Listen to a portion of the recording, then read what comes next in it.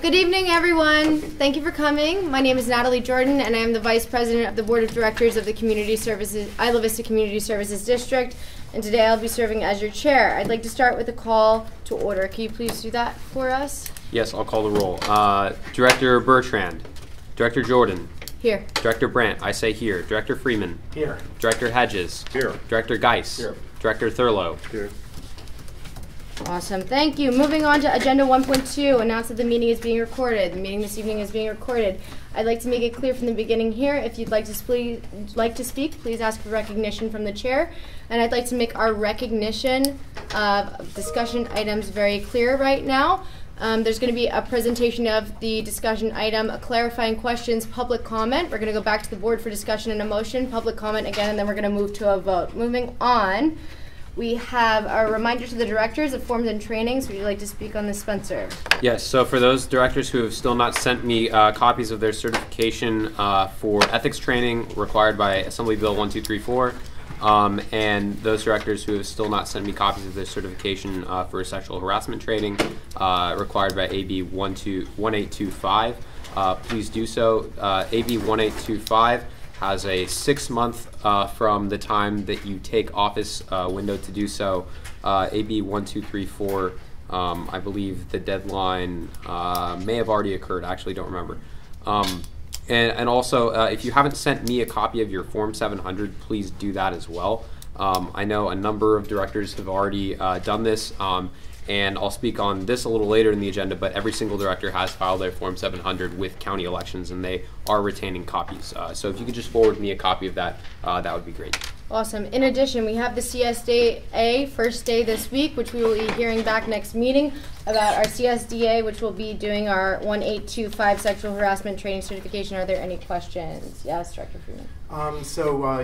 New on this this week's version of this is oath of office. The way that my oath of office happened is that here, right? Garcelle actually watched DOS sign it and then took it to county elections. So I do not have that form. So I will talk to Sheila Hess at county elections and get a copy. Do you think that we could get a report back next week with who is still owing you forms? Can someone please make a motion to direct Director Freeman to do so with reporting back? Or would you like to direct me? We could direct you to do that. Yeah. That sounds good. Okay, so, awesome. And any other questions? If you'd like, we can make this motion when I speak more about this specific topic. Yeah, absolutely. Awesome. Are there any other questions? Thank you. Moving on, we have reports from members of the board. We're going to start with Director Freeman and move down the line. Sorry, brain. I was going to say. Do you want to start on the other side and we'll move towards you? Awesome. Director Geis? I have nothing to report. Awesome. Nothing. All right, so I just want to start off by stating I apologize for not agendizing the Formation Committee's recommendations. Directly following this regularly scheduled meeting, there will be a special meeting where there are 2 items of consideration, both of which are things that the Formation Committee forwarded to the full board that we'll be discussing. So again, sorry about that. I also wanted to report that I fulfilled a Public Records Act request that was submitted by a member of the public. This isn't normally something that I would report to the board, but given that we do not have policies and procedures in place for fulfilling Public Records Act requests, I just wanted to bring that to everyone's attention, and also bring it to everyone's attention that we don't have policies and procedures in place for that. It might be something that the policy committee would want to consider. Other than that, I'm excited to talk about legal counsel, and President Bertrand sends his regards. He's out of town in Sacramento testifying before the California Assembly Committee on Local Government in regards to our district's position of support on AB 722, and so he couldn't be here today. In his place, I'll be serving as a representative at the UCSB Alcohol and Drug Program Town Hall, which will be at 11 a.m. On Thursday in Corwin Pavilion. I have just been informed that Father John is also going to be there, and I bet George will be there too, so it'll be a fun time. Awesome. That's great. Thank you very much. 2 weeks ago, I was unfortunately not here last week. I apologize. I was feeling a little bit under the weather. Still not sure if it was really allergies or the flu, beside the point. But I attended the Partnership for Excellence conference. Jonathan Abood actually came with me one of the days, and I spoke to several people about this community services district. I'm really working on making sure that our alumni network from Santa Barbara County really understands what's going on here, and doing some outreach, as well as doing some outreach for getting some permanent translation services. I have nothing to report other than that I will be attending that alcohol and other drug meeting, and would appreciate any direction to keep me from doing something stupid. Thank you. I remembered what it was that something we've had occasionally reports from committees that are not agendized during this section. So the Community Engagement Committee has still not met, which is yes. We actually received the district 2 weeks ago a complaint about the Community Engagement Committee. I have now retained legal counsel in order to verify if I have any liability in relation to us meeting. I received comment from the public that maybe I should not, which is why that I should not meet, which is why I went and obtained that legal representation, and I will be hearing back in the near future about that. But I am just reporting that I'm currently not having an intention of meeting until such time I hear back from that. However, I have been assigned an intern in order to work on community engagement issues, and we have been working on community engagement issues. So the intern, Stephen, who is in the back there, has been working on contacting some of the businesses that have previously not really been able to be contacted. Also, we've been working on a strategy for working with the Latinx community in the area, as well as I've been introducing him to the people who attend various of the dinner events that are run by the churches in the area, in the hope of having better community integration on those aspects. And we continue to work on these things, and I'm super excited. That's awesome. Thank you so much. Okay, moving on to the consent agenda. On individual items within the consent agenda, the item will be presented. If there's no board discussion or public comment, the chair will request a motion and we will go straight to a vote. Does anyone have a comment on the current consent agenda issues? We're looking at item 2.1. Any comment? Public comment? Do you have agendas? Oh, yes, we do. Oh, did you not get a... Item 2.1, approve recommendations from the Policy Committee. A, adopt an amendment to Section 5, Decorum of Policy entitled Rules of Order. See Attachment A. B, adopt an amendment to Section 3 of the policy entitled External Representation. See Attachment A. Is there any public comment? Seeing none, moving to the board for a motion. Well, we should also read item 2.2. They're both, the consent agenda is approved as a whole. We're going to move through, from my conversation with Ethan, we're going to move through individual items in case they're pulled out. Okay. Is there any discussion on item 2.1? I move to approve the policy committee's recommendations as stated in attachment A. Awesome. Can I have that Google Doc shared with me, please? What's your account? Just NatalieJordan99@gmail.com. I'd like to read back the motion. It'll just be one moment, please. Thank you. Is there any way that in this motion we could actually articulate items A and B within it? Yeah, I rescind my motion. I move to adopt the policies recommended by the policy committee, an amendment to section 5 entitled Decorum of the policy entitled Rules of Order. And is this being recorded in the minutes? Sorry, if you're adding me, it'll just be one moment. All right, I can wait. I'll rescind and wait. Thank you. Sorry, I'll just check it out here. Ooh, thanks, Will. Awesome. Okay. Here we are. Where are we? Okay. So, can you please repeat your motion? It's, as of now, it is an amendment to Section 5 Decorum of the Policy Committee. Could you please just... I move to adopt an amendment to Section 5 of the policy entitled Decorum, or I'm sorry, I rescind. I move to amend Section 5 of the policy entitled Decorum. I rescind again. I move to amend Section 5 entitled Decorum of the policy entitled Rules of Order to read as stated in Attachment A. and to amend section 3. Slow down 1 second. To read as stated in section A. Yes. And to amend section 3 of the policy entitled External Representation to read as attached in attachment A. Motion to adopt an amendment to Section 5 Decorum of Policy entitled Rules of Order to read as stated in Attachment A and amend Section 3 of Policy to read as stated in Attachment A. Is there a second? Second. Second by Director Thurlow. Alrighty. Awesome. Alright. All those in favor?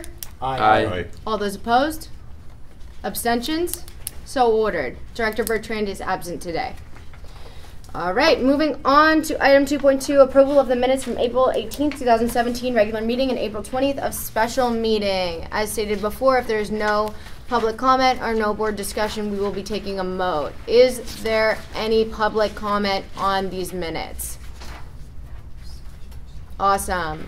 Moving on, is there any discussion from the board? Chair would like to recommend a motion. I have a discussion and I'm trying to find the minutes. Absolutely. Absolutely. Bob, are you trying to find the minutes and the stuff that I printed?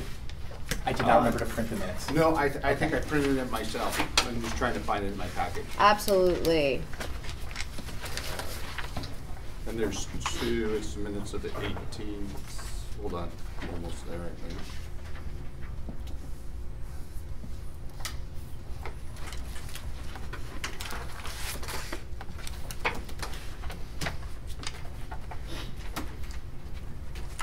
Bob, you said these are the minutes of the 18th that you're looking at?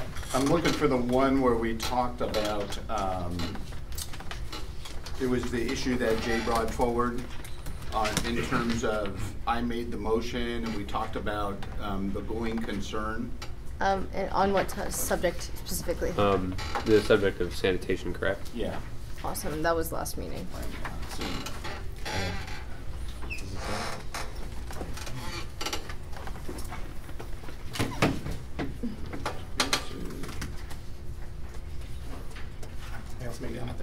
Yes, Director. And I, as of right now, I'll be abstaining on this because I've actually not seen the minutes yet. Absolutely. Thank you. So here's what my motion was. It was table this item until we are going concern with adequate tax funding. And so someone asked me to explain that at the meeting, and that the going concern is a financial term. That means that if you don't have enough money and you were looking at this organization financially, we now are really would be considered at this point in time maybe a going concern. We have a going concern issue that we were able to finance. So what I really should have said is table this item until we are not a going concern with adequate tax, with the addition of when we have adequate tax funding. So could you please articulate that into a motion? To amend the minutes? Well, what did you state during the meeting? I stated that. Yeah, And you so I stated didn't know that, if we and he would wants to we have change to it. rehear the motion or if we could fix this with a not. Yeah. If- Well, I think we're going to have to, if we wanted to clarify that, we would have to agendize it at a future meeting and That's then what I'd take say we action should on do. it. So Yeah. I can bring it back under consent calendar for the next regular meeting. Seeing as it's already on the minutes are here for approval though. My question is to the board, if the minutes are already here for approval, they're here for approval and edit. Do you know what I'm saying? Yeah, but Just what was written in the minutes is what he said. So I'll So move he to- just stated it incorrectly. I'll move to table the minutes until our next board meeting. Okay, there's a motion to table the minutes until the next board meeting. Is there a second? Second. Second by Director Freeman. We are now on discussion. Is there any discussion from the board? Is there any discussion from the public? All right, awesome. All those in favor? Aye. All those opposed? Abstentions? So ordered. Director Bertrand is absent this evening. Awesome. This is going to be tabled until next meeting. Moving on to number 3, public comment period. At this time, any member of the public may speak on matters within the subject jurisdiction of the Board of Directors that are not on the agenda. The Board will not take action on any item on the agenda except as provided by law. Within this context, I'd like to provide some information on the Brown Act and our ability to respond to items. While the Brown Act does not allow discussion or action on items not on the agenda, it does allow members of the legislative body or staff to briefly respond to comments or questions from members of the public, provide a reference to staff or other resources, or for factual information, or direct staff to place the issue on a future agenda. In addition, even without a comment from the public, the legislative member or staff may ask for information, request to report back, request to place a matter on the agenda for subsequent meeting, to subject the body's rules on or procedures, ask for a question for clarification, make a brief announcement, or briefly report on any of his or her own activities. However, caution should be used to avoid any discussion or active action on such items. Therefore, we should not be speaking on items that have not been agendized. Are there any members of the public that would like to speak? The time to speak is a 4-minute time period and will be used with my cell phone. Would anyone like to come speak? Batsheva Stoll? Absolutely. Just one moment, please. Awesome. Could you please state your name for the minutes? Yeah, Batsheva Stoll. Thank you. Awesome. Begin whenever you're ready. Thank you. Hey everyone, I just really wanted to introduce myself to all directors. I am the External Vice President for Local Affairs Elect, so I will be sworn in a few weeks. I'm just really excited to work with all of you next year on parking issues and tenant problems. Yeah, I just wanted to come and introduce myself. So, thank you. Thank you. Thank you. Is there any comment from the board? Congratulations. Congratulations. Yes, very much congratulations. That's great. So exciting. Anyone else? Anything? Awesome. Thank you so much, Batsheva. Have a great evening. Is there any other public comment? Hugh. Awesome. Can you please state your name for the minutes? Yeah, my name is Hugh Lay. Begin whenever you're ready. Yeah, again, thank you all for having me today. Again, my name is Hugh Lay, and I'm the new president-elect of Associated Students here at UCSB. And I just would like to introduce myself formally to the board, and that I intend to work in good faith with each and every single one of you going into next year so that we can improve our IVCSD community here and our community here for the students as well. So thank you. Thank you so much. Awesome. Does anyone have any comments? Thank you very much. Is there any other public comment this evening? Alrighty. All right. We're going to move on. Moving on to section 4, discussion and action items. Item 4.1, receive a presentation from Central Coast Collaborative on homelessness. Review the report Homelessness in Santa Barbara County and receive a presentation from Central Coast Collaborative on homelessness. C3H, see attachment B. Awesome. Hey everyone, I'm Luke Barrett. I'm the regional coordinator for C3H. We're a county-wide organization, and our main mission is to reduce homelessness and its impacts across the county. So me personally, I facilitate programs in Isla Vista, Goleta, Santa Barbara, and Carpinteria. There's a lengthy report in here, as you can see. I'm not going to go over all of it. The key points are, there's a thing called the COC. It's the continuum of care. The way we get money into Santa Barbara County through the COC is from HUD. Federal department gives about $2 million a year for homeless services through that organization. As a requirement for getting that money, we have to do a point-in-time count. Whole county has to do it. It's definitely a, for lack of a better word, a failed census. It's a baseline. It's not an accurate number. We're all pretty aware of that. Because what we do is we mobilize a bunch of volunteers to go out and count people where they're at, unsheltered on the street.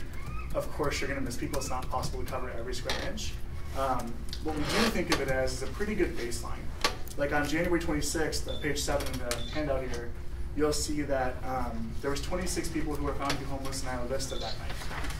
So we know for sure there was at least 26 people that night. That's all you know. We don't know that Isla Vista only has 26 homeless people. There's a pretty big distinction there.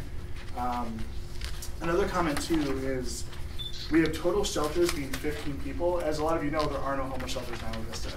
There was the warming center over the winter, and that was the shelter population that night. So in the winter, there is a warming center, but the rest of the year, there is no homeless shelters here in Isla Vista. So I'm happy to answer questions about the report you have, or to tell you what we do in IV, really whatever is helpful for the board and for the public. Awesome. Thank you. Okay, sure. Are there any clarifying questions, Director Geis? This isn't directed at this report as it is, but I was wondering, you know, back when Supervisor Farr was on the board, we opened a building over here, the county did, and we housed, I think we took homeless off the street and got them into the shelters, not into the shelters, into affordable living. Did that have a great effect of changing the count of the number of homeless in IV? Does that show that that was a real solution to provide housing? Yeah, so I mean, you have the expert on your board, obviously. Yeah. The big dip you see in that red line, part of that is because of Pescadero Lofts. I'm pretty sure. There's no way to say absolutely for certain, but there's a pretty good chance. Right when Pescadero Lofts opens, it's not a coincidence the homeless population drops. 35 people, Father John. Excuse me, say again? 35 people have moved in, right? Yes, actually 36, 36 initially. So, I mean, absolutely, it made a huge difference. So I guess my question for Father Hedges is, we do that, we get the homeless population down, then does a different homeless population move in and the problem reoccur? In other words, if we build it, did they come? Will more come? Yeah, Yes. that's what I'm trying to. I cannot predict for the future, but I can say categorically that that's not been the result. You know, we haven't had people flocking to our door to wait. Right. So we did take care of them. It seems like we did solve part of the long-term problem of homeless in Isla Vista with that facility, which, you know, for you and the supervisors, I applaud you for building that. That was a great project. It was a miraculous project, actually. We need one more. Yes, well, Galita will have Hollister Lofts. That's amazing. That's the next one. That's amazing. That's great. Awesome. Does anyone have any other comments? Can I Director follow up? Thurlow? Yeah. What's your sense of the transiency within the county? I mean, transiency is not really a good word, but would you predict that if there's a major crackdown on homelessness in the city of Santa Barbara, that it would have an impact on Isla Vista? It's a really good question. I think you're referencing the current crackdown in Santa Barbara. Well, I don't want to characterize it what we're doing. Do you think that you could please describe what you mean by crackdown? Yeah, sorry. So Thank you. Santa Barbara City has recently made some changes. They've passed an RV ordinance as one example. Oversized vehicles are no longer allowed to park on city streets in Santa Barbara, which 100 ballpark people live in RVs in Santa Barbara. So that forces them to either move or get ticketed and towed. So if you're thinking, I live in Santa Barbara, what are my options? Carpinteria, Goleta, Isla Vista. If you still work and want to be around Santa Barbara, Goleta has an oversized vehicle ordinance as well. So that leaves Isla Vista. Carpinteria, they don't have an ordinance per se, but they're really strict about parking laws. So there could be. I haven't seen anything personally yet. Doesn't mean there couldn't be. The other big crackdown is the State Street policing. So based mostly on business owner concerns and a lot of complaints to the city police department, they've actually put 2 foot patrol officers on State Street who do nothing but walk Lower State Street all day long. It's an effort to kind of criminalize homelessness, honestly. There's nothing they can really do. You can't arrest people for being homeless on State Street, but you certainly can bother them and try to move them along. I don't think that would affect Isla Vista. I think it would affect probably the east side of Santa Barbara and other neighborhoods within walking distance, but I can't say for sure. Thank you. Thank you very much. Director Freeman. So actually, Isla Vista does have an oversized parking ordinance. It was just put in place last year. Oh wow! Okay. And we've got the signs up now for it. And just to follow up with George's question, I think there is an election coming up in Santa Barbara, and some people are concerned that the crackdown might increase. And so I think that's where thought processes on what might happen if they go much further. Awesome. Much further as in, increasing the Yes. law enforcement aspect. I mean, I can only speak from my experience. What I've seen in Santa Barbara is basically game of whack-a-mole. It's if you crack down on State Street really, really hard, Milpas population grows a little bit, and vice versa.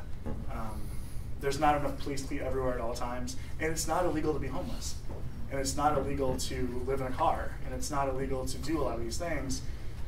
The challenge is for a lot of people, where can you go and be left alone? So that's the struggle, and I think it moves around the city a lot, but I haven't seen a lot of people really saying, I'm going to go live in Isla Vista and be homeless because I'm tired of Santa Barbara. In my experience, I haven't seen that much. But there's people in the room that know a lot more than I do about that.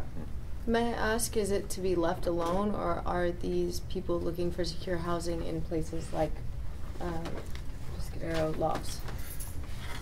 It's not a one-size-fits-all answer. These are individuals, these are persons, not a population. Mm-hmm. And they are there for a full range of reasons. They've had a crackdown recently in Bakersfield also. We haven't seen an influx of folks from Bakersfield here. They've had crackdowns in a number of cities. And we had a large percentage of those surveyed who had lived in Santa Barbara County since their childhood. So a lot of these are our people. They are our neighbors, whether they're houseless or not. Thank you. And in addition, absolutely, I did experience homelessness for about 6 months last year, and I absolutely understand a lot of the concerns that people raise, and also the security concerns of this population. Yeah, so optimistic thing I think we see in Isla Vista, though, is it is a relatively stable group. Yeah.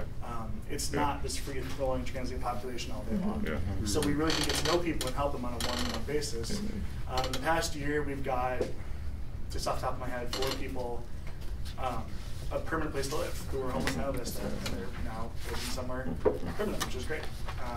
We have a group of UCSB students who do outreach for us, and we IVCSD facilitates that every week. We also do little stipend programs here and there, so we got some money for job development for people who are homeless in IV. So we can actually give little cash stipends for a few people to do just kind of odd job stuff.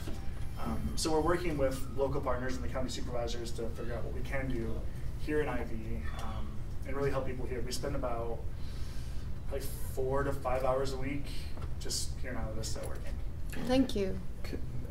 Just to Director quickly Sherman. follow up on that, it'd be wonderful if you could work with our community engagement committee when it gets up and running to coordinate your projects with what we're trying to achieve. I think it would be great to sort of add your help to our fleggling operation here. That seems like a great fit. I'd be happy to. And Thank we have you. a lot of Thank you. community leaders who are students but just do amazing work. And I'd like Great. to connect them Thank as you. well. That's Thank you. awesome. Thank you very much. Are there any other clarifying questions? Thank you very much. Is there any public comment? Yeah, I read the report. A report? Yeah, I read this. Oh, a report or a comment directly on this Well, discussion I read it, item? and I actually got to say that we got to prepare for the future. I mean, come on now, this is Isla Vista, and I looked at the report, and it's very unrealistic to the truth. And if there's homelessness that's happening, where I see maybe upwards to maybe 1,000 people are homeless in Santa Barbara City County, and if they don't have any resources, and this is University of California, Santa Barbara right up the street, and that's supposed to be an institute of innovation. They can't innovate a way in which to create jobs and shelter for the homeless, and we're not doing a service to the community. Santa Barbara as a whole. So, why push them away? Why not educate and repopulate? Jobs and training.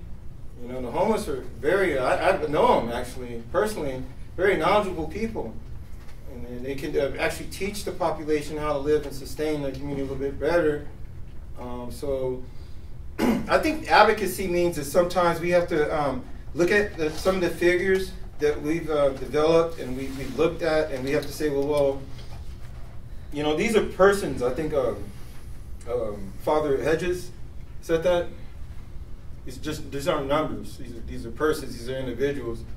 And there are ways in which we can work with the city, the county, UCSB, and use all these resources as far as intelligence to really help this problem not be a problem and something for the nation itself to start to recognize.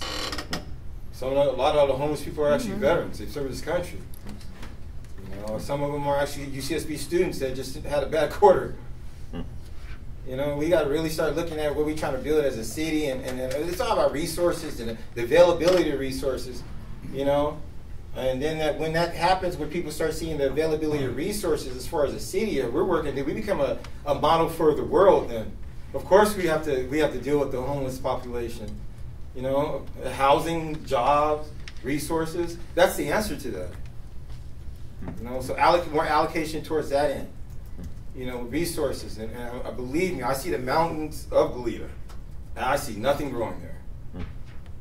We got a lot of work to do. We can feed this whole nation. We could house people, bring them off the streets, and we can send them out to the world, and they'll be like, wow, this is what I learned in Isla Vista. You know, send them to Syria. Send them to Sudan. All over the world, Ethiopia, Rome. Emissaries.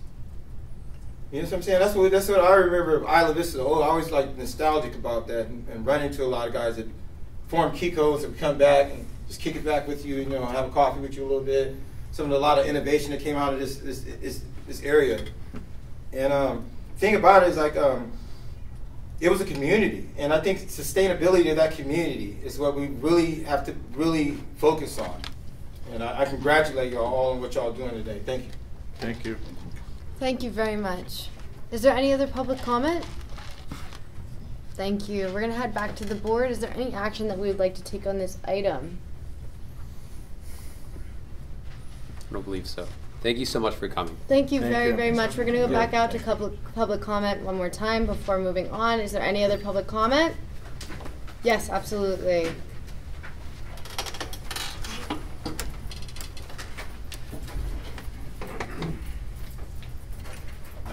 My name is Jeff Everhard. Thank you. And I write as Jeff Bard and blog as Hamza Anana.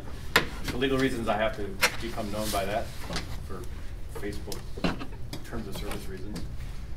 And I'm actually moving out of an advocacy role more into a journalistic role of late. But I wasn't really planning to comment, but I really feel burning need just to recognize the contributions to the Isla Vista community, and particularly the homeless, but not just the homeless, of Reverend Doug Miller. At a time when a lot of the resources were focused in the city of Santa Barbara, formed Project HEAL, which stands for Health, Empowerment, and Love, which was focusing on the Goleta and Isla Vista community. And the topic of health, hygiene, and cleanliness came up in a way that had often been neglected in other areas. And this dovetailed perfectly because I had taken up the cause of applying a little bit of background I had in AIDS advocacy to the homeless community. And I discovered that infectious tuberculosis and influenza were a big problem in the jails and the homeless shelters, and kind of began a period of time where I was kind of like Don Quixote, you know, tilting against windmills. But apparently it had some impact, because when influenza swept through San Luis Obispo and Ventura, it skipped over our county. We didn't even hear about it. Somebody died up in the jail in SLO. They had to shut down the little jail in Ventura. They had to suspend court operations, and I had grilled, you know, Commander Patterson. And I don't know if there was causal, but it was synchronicity. And then there was the big tuberculosis epidemic, Ground Zero, Los Angeles Rescue Mission. And so Doug Miller, at that point in time, him and Jeff Schaefer had my back and really stood up for me when my brand of advocacy was controversial. And Miller went on to spearhead the shower trucks, which are now in operation on Fridays and Mondays. So the homeless can go and get showers And it's just been a fantastic program.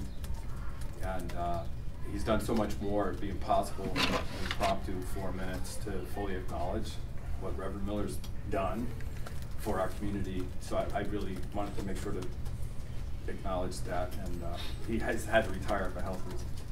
So, very well. Thank you so much. Awesome. We're going to be moving on to considering taking a position on Measure O. Discuss Measure O, a local ballot measure placed on the ballot by the Isla Vista Recreation and Park District, and consider taking a position on support. Director Freeman.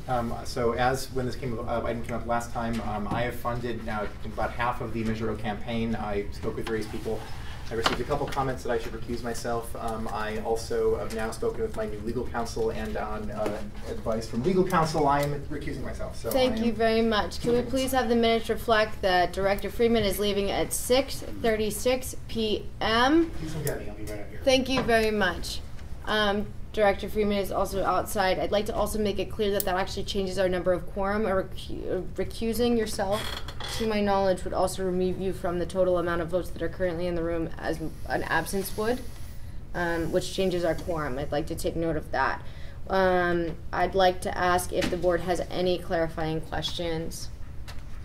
Clarifying questions on Clarifying that? questions or discussion on this specific item 4.2. Oh, on item 4.2. Well, yeah, I think it'd be great to give a little bit of background. I'd be happy to do that on what Measure O is. So the Isla Vista Recreation and Park District is a special district in town that's been maintaining the parks in Isla Vista since 1972.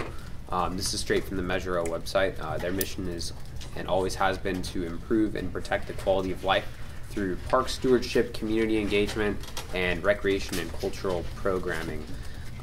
The tax ballot measure they are asking for, or asking the voters to approve, requires a 2/3 majority vote of the voters. It's a mail-in ballot only election, and the tax would raise $250,000 a year to pay for a number of different things. It would just go straight, I believe, into, or no, it would go into a special tax fund, and there are a number of things they could spend it on. It won't increase taxes for Isla Vista residents or property owners, or for the vast majority of them, that is, because of the fact that this tax was placed on the ballot as a response to a bond that just sunsetted for them, a bond that was just recently finished being paid off by property owners. So the tax being a bedroom tax that property owners would pay on their property tax bill would be for $22 per bedroom per year, or not 22, I think it's 27 something. And so, oh yeah, George has it, 28.75. So essentially, this revenue would go for a number of things. Some of the requests that the district has gotten for things that they would like to put in place are improved lighting in the parks, a skate park, fitness equipment for adults, recycled water infrastructure, a dog park, art and cultural programming, barbecue areas. There's a pretty long list. Slow down for the minute taker. Oh yes, I'm so sorry. Yes, and maybe I should have clarified to the minute taker too. I think action minutes are definitely the best in terms of, like, we can take minutes of like what motions were made. We don't necessarily have to take a full record of that. There's already been, so just That's please fine. continue Okay, I'll talking just continue. slowly. Thank you. So I guess the main point that I wanted to make is that we as a board are still in our very infantile stages. We as a district are in that place. And I think it sends a powerful message for us to be able to endorse a ballot measure being put on the ballot by another special district in town. I think it really sets us off on the right foot in terms of relations, and I'd love to hear what everyone else has to say. Awesome, thank you. Is there any other comment from the board before we go out to the public? I just, Director Geis. just for perspective, it is kind of like competition against us because we're competing for the same tax dollars eventually. I mean, I'm a longtime supporter of Ivy Rec and Park, and I'm going to support this. I'm going to support us to support Measure O. But when you look at the bigger tax picture, you know, Isla Vista, when we put our tax out there, they always say, well, we pay more than anybody else. Well, they pay more than anybody else because they pay for Ivy Rec and Park, and a lot of other areas don't pay for recreation and park services.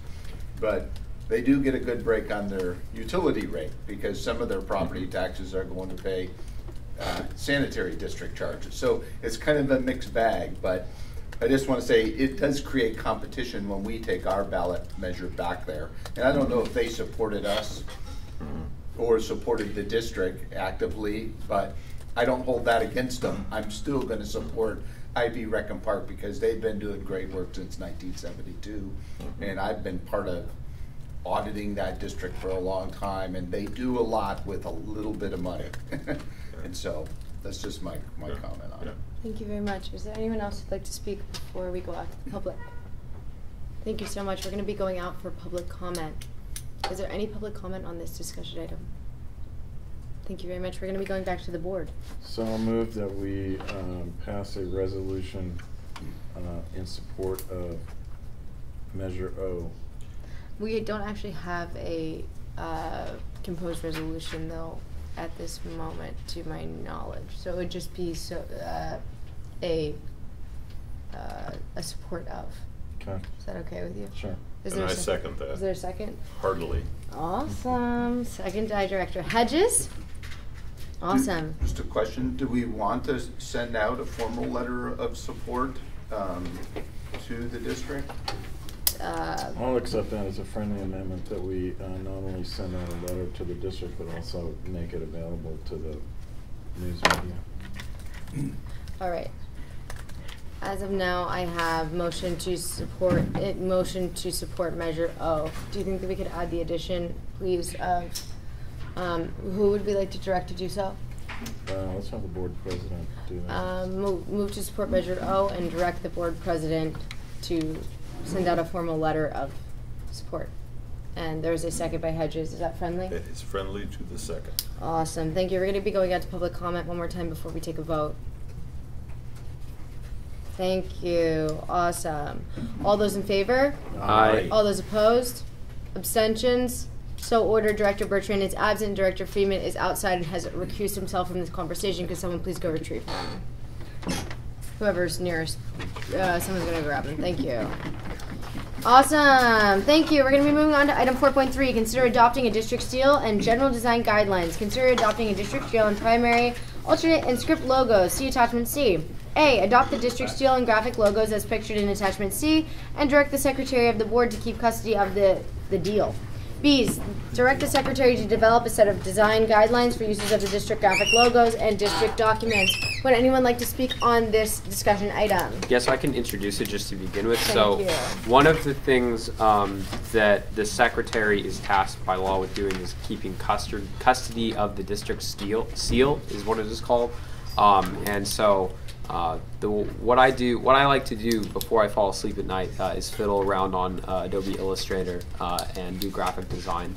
And I figured, why not make a district seal? So in that process, I've made a draft district seal. I just wanted to see what everyone thought of it, and if they liked it and would consider adopting it as the district seal. I will say that I think it will add a nice touch in terms of our legitimacy to folks who maybe don't know all about us. I think it looks governmental enough, but also trendy and youthful enough.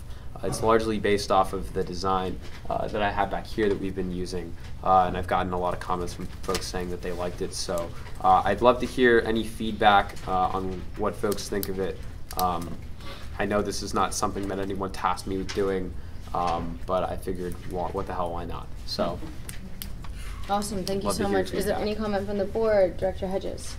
I would just like to say that it looks trendy and Very youthful, trendy. and in addition, it looks traditional. I love it. It is a good balance. Awesome. Thank you. I was impressed. Dr. Freeman. I love it, and everyone I showed it to yesterday loved it. I have a question about the sheet of paper, the attachment. So there's also, to the right of the district seal, you have 4 district seals. At first I thought it was just to show it against different background colors, but then I realized 2 of them were the same. is this an alternative usage that we would have? I did get feedback from somebody that it was repetitive, and which I also agreed with. Oh no, this was just to show it against different It backgrounds. was okay. It was just, when two of them were the same, I got a little confused. Maybe there's Yeah, I something think different I shades started of running blue. out of colors, Okay. and I think this is beautiful. The main colors I think are the orange, the yellow, the blue, and the green. And with the orange and the blue being the primary colors. Yeah. I do have feedback. I don't know if this is. So the next item you have district script, and you have the different colors. I was inserting this idea there to provide feedback on colors for that, or You can provide me with any feedback you want. I mean, I would prefer to not see a logo or a script whose only two colors are gold and blue, because that connects it very extremely with the university. It's both the University of California's colors as well as the University of California San Francisco's covering colors. I'm perfectly fine. I know orange is one of the secondary colors that you see. I'm perfectly fine with that, just as long as it doesn't make it seem like a department of UCSB or something by using just gold and blue. And then the abbreviated script. There's something about it's both the kerning between the V and the C, as well as the vertical spacing. That is like if you draw a line, the optical kerning on that's kerning, but the optical alignment at the top of the C. I don't know. There's something weird about it, and so I'm not convinced on the bottom left thing yet. But I'll bring. How about I bring everything that's not the seal back? Sealed though is awesome. Seal. Yeah. I'm just so impressed. I think the seal's beautiful. I love it. Is there any other comment, Dr. Geis? The tree reminds me of the tree on the sign when you come into IV. Does Me too. anybody own that design that's on that sign? Is that just? Is it the same tree or no? Is it the same tree as IV Reckham Park District? I don't remember where I outlined this tree from, but I can tell you that the way that I do the design is that I trace along it, so there's no way that it would actually be exactly the same. Yeah, I got it. I like that there's a tree like that it brands Isla Vista It's and it ties into the consistent. brand. I just didn't know if anybody owned that branding. Yeah. I don't believe so. Thank you. Is there any other comment from the board before we go to the public? Dr. Freeman. The Isla Vista tree, I believe, is also the logo with the Isla Vista Community Council. It was an actual physical tree that, as the bluff receded, fell into the ocean. And then there was a rock that was put. Jonathan's actually got a photo of it. There it is. So even if we There it base is. something off of, it is based on a real thing that was the tree that we all adored before I was even born, so I didn't adore it. But then there was a rock, I think, put in its place, and then the rock fell into the ocean. So I enjoyed it. Yes, that is correct. Awesome. Is there any other comment before we move to public comment? Thank you. We're moving on to public comment. Yes. Well, actually, Can you please state your name for the? right here. Can you state your name for the minutes, please? Oh yes, ma'am. My name is Francis, and Thank you, Francis. This man here is a fine artist, Derek Hayes, and he actually made this type of logo, and it's located in the IV Food Bank. And you said you don't know where you got the idea for the tree logo, but at the UCSB Food Bank, not the IV Food Bank, the UCSB Food Bank, and he did a mural painting, and I saw the process of that myself. And I don't know if it's up there right now or not, but it reflected on the May 23rd shootings and other themes that are really important to society, and especially United States society and our, personal lives and everything here. So this logo reminds me exactly of that, and I don't know, I've seen it before there. Thank you very much. Thank you. Is there any other public comment? Oh, yes. I just guess very quickly, I do support, I love the design, I do love the design, I'm just going over here for. Yeah, of course. Just Thank to be you. proper. But what I would say, and I did say this to Director Freeman, what I would try to explore is like maybe business cards for you guys, because when I do go out, like people sort of like look at me like IVCSD, they're not like what is it, what is that, like, oh, who is on it, like, do you have a business card, who do you work for, and when I don't have the ability to give somebody a business card, that kind of I don't like that. That makes me uneasy. So like I fully support like the sale. It's wonderful, but like explore as well like other sort of like logos or things that you like tangible things that you can hand out to the public. That's really just it. Thank you so much. Just because that's not agendized, if anyone would like to add that in the future, to adding that to our agenda at the end, that would be great. Thank you. Maybe I should. Yes, I am fine arts staircase for the record. I'll go ahead and comment on that. It is true. Everything was said was true. And one of the reasons why I designed that specifically is like we can't, look, we're not going to populate Isla Vista without recognizing what happened on May 23rd, and where we went wrong. As a society, as a university, as people, well, how did we get right as a community? That's what we got to go back to. How did we get right as a community? So yeah, that's what inspired the drawing. Dr. Sloan, I'm proud to be acknowledged as Fine Arts staircase. And also designed Obama 2012 and a lot of different other things. But I did that out of the kindness of my heart because I needed a community. That's what we really need. That's what we're trying to build here, right, is a community. You know, it's not about like, you know, of course, yeah, branding that, yeah, billions of dollars would probably be over. Who cares, right? You know, if I had to take time and really spoke to Elliot at that time, I ran into him on IV. You know, I brought it to university's attention. But I was not graduated as a Black Studies major yet, still, as a student. But I didn't have a community. Nobody was listening. Nobody was listening. So now we have a community that's listening.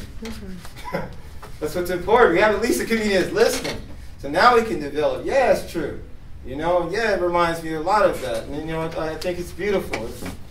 It's what we're supposed to do. Like Disney did the same thing. We're supposed to like build innovation here, man. We're supposed to bring things together. And, you know, yeah, of course, that's what it's all about. Yes, and I'm very proud to have that adopted. You know what I'm saying? Because that's exactly what this is about. Mm-hmm. Now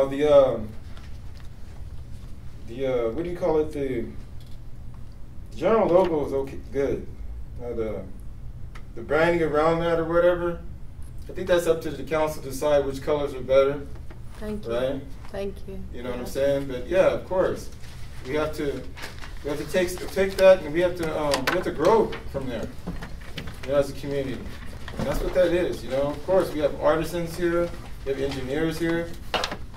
That's what all of this is about, man. This is actual living. We want to make this a living town, a living community. You know, we want to start to build a legacy for the world. We want to start to restructure this from here. You know, we're not really worried about the rest of the United States right now, which is in turmoil right now. They ain't got no community. There's no leadership. There's no one at the top. So we got to start at ground level. We got to say, yeah, okay, we're trying to build a community here. That's what our focus is, to build a community. What those things that build a community, of course we want to adopt that. Of course we want to bring that in. And we're going to be celebratory of the students that lost their lives by bringing the community together. You know, and that's what we want to bring strength. We want to bring strength and recognition so that the world says, okay, that's what we did. That's how we came. That's actually what started it all. To me, the world went from follow to. Now we got to start back since May. Be 3 years, the 23rd.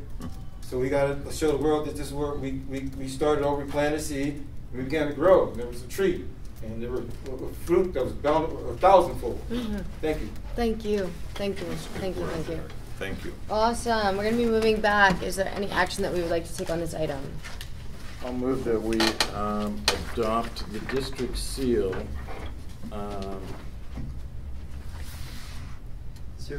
and direct the secretary to develop a set. There's going to be a motion, and then it'll go back to the public comment one more time before we actually take the vote. Thank you.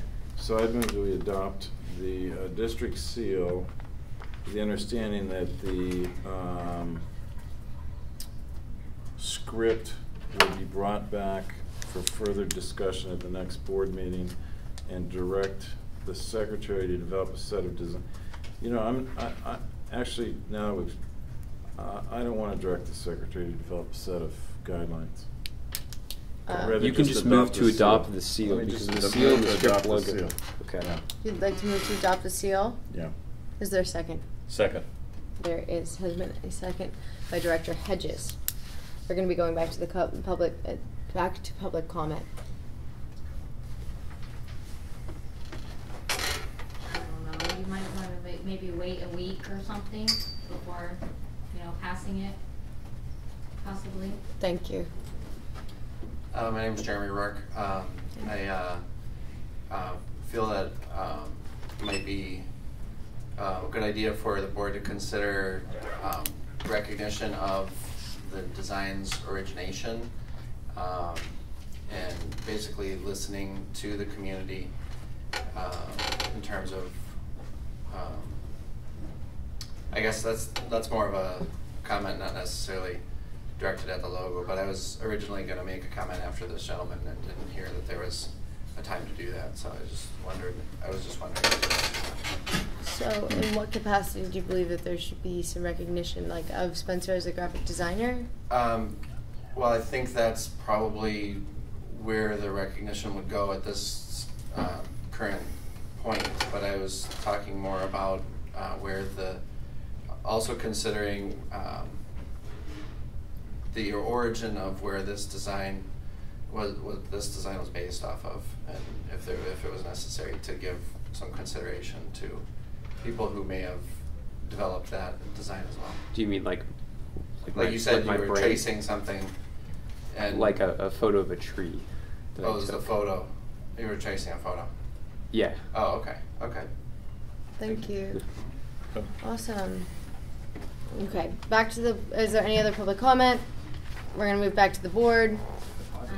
Yeah. There's further public comment. Can you please just state your name for the minutes one more time, please? Okay, my name's Frances and Dilnessa, and I'm just tired of people like myself or some other people that I know and love.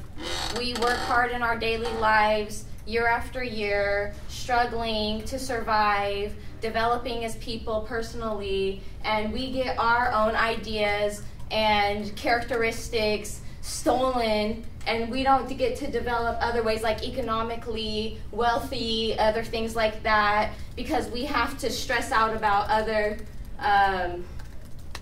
whatever, things like this. Like, he's going to get credit for being a graphic designer, you suggested, and he said he didn't remember where he got the idea for that tree. He didn't say he traced it off of a tree or he got the idea from a tree. He said he didn't remember where he got the idea. And I'm going to look crazy trying to accuse somebody I've never even seen before of something like this. And I don't know why you got me on camera. Is that going to be used for something? To be clear, I would like to clarify in item 1.2, we have announced that the meeting was being recorded. If you'd like to be off camera, you're welcome to take your seat again, because that's actually outside of the purview of the camera. But your voice still will be recorded. I'd like to make that clear. Okay, what about when I was standing in the audience and the camera was turned on me? Does that count? Would you like to clarify the angle of the camera, please? I am not recording at the direction of the board, and I have retained legal counsel to determine whether I should send a cease and desist about agenda item 1.2 in the future. I am allowed to record the meeting, and I mean, if you would like to tell me to not push you, I'll even standing there, I'll edit you out. I don't care. I'll actually put a black bar over you. But this is a public meeting, and everyone here is supposed to be, like, there are people who aren't able to be at this meeting today who at some point in the future would like to be able to see your comments. And to be clear, I'd like to make sure that we're still staying on topic with item 4.3, considering the adoption of a district steel and general design guidelines. Do you have a comment on this agenda item specifically? Okay. Yeah, at least it doesn't need to be passed right away today like that. Because, is this the first time it's been presented? Was it presented last time you met, or is it not? Because I'm sorry, I didn't get to look over the agenda, and I apologize. I didn't mean to speak today, but I'm... Absolutely. I completely understand. Would you like to speak on this, Director Brandt? About the first time, so about the design, so... I'd like to speak, then. I'll speak. Just in one moment, please. Absolutely. We're only going to allow one person speaking at a time, and Director Brandt's going to answer her comments before we move on. Thank you. So this design originated last year when I was working with Jonathan Aboud and another member of the public named Brian on a podcast that never quite materialized. That's where this design comes from. That's where the basis of that, which then became this, came from. And I designed it in a program called Adobe Illustrator, which is just a graphic design program. And in terms of what the inspiration is, many of these houses are right outside of my house, and I particularly like walking down the street and looking at them. And I've always thought that they made a nice backdrop. So I had no idea that Derek made something that is vaguely similar, but it was certainly not anything that I've seen, or not my intention to steal anything. Have you ever been to the AS Food Bank? No, I've not. Oh, okay. Has Jonathan Abbas ever Thank you. been to? Will you mind waiting one moment, please? Do you mind stating your name for the Yes, minutes, my name is please? Derek Hayes. Let's get this straight. Derek Hayes, okay? Let's get it straight. Yes, that's my design. Period. No, it's not. Oh, wait. I designed it for one thing. Listen, to unify everybody. You know, when I walked away, I saw other shoes in a cart at night. You know what I'm saying? I don't know what y'all been doing, but here it is. Here's the truth. Listen, if you want a community, we got to start by building it on something called truth. I'm not gonna let my truth. Okay. Yes, it's been the AS Food Bank. It's been here quite some time. Okay? And it was inspired by a need to build a real community. I remember walking around here as a UCSD student, never thought I was homeless. And I was a UCSD student, how they treated me. And how everything I said to prevent those shootings was not even listened to. When I brought Elliot to their attention, they did not listen to it. You see? That's why we're trying to build a city, brothers. Now come on, yeah, it's Derek's idea. Yeah, Derek warned everybody, but how did Derek rehabilitate himself? Well, I'm gonna tell you something. It was good people, they had good resources, and the good people that had good resources decided, hey, we have to build a community, and they said, look, we gotta recognize what really happened, Derek, the way you saw it. To you and again, the AS Food Bank, I believe, UCSB, yes, that's Derek's stuff. I didn't put my name on it, I didn't sign it, come on. It's Derek's ideas. It's been that way for quite some time. I mean, UCSB Gaucho. A lot of my stuff on the campus has been adopted. I ain't said nothing about it. Now, what I'm trying to do is build a community, build resources, build jobs. You don't think I can train people to draw? Come on. I'm training a lot of artists here. What we got to do is we got to get it together. Now, if I said, that's cool, I like it, but no, I think it needs to include a little bit more about May 23rd. I'm sorry. The truth. Yes. Okay, we're not going to sugarcoat it no more. We're going to keep it real, and then we're going to build a real community. Because people come in here, you know what they're going to say? I come to Ivy Village, they got a community there. They sticking together there. They're not sugarcoating it. They're not putting it on the rug either. They're going ahead with it through love, through spirit, and through community. Remember, keep it strong, or we're all family here. That's Derek Hayes. I'm going to set that, Derek Hayes. You remember me posing in front of IV Deli Mart, looking through the window?